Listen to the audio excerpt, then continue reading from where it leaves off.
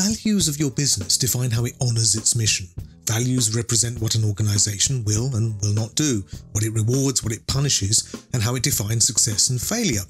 Values also determine the relationships with other stakeholders. For example, in some firms, an employee leaving to set up on their own would still be considered part of the family. They may even become suppliers or customers to their former employers.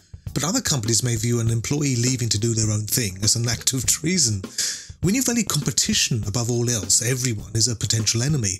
But when you forsake what you see as absolute loyalty, you can leverage the assets of a larger ecosystem.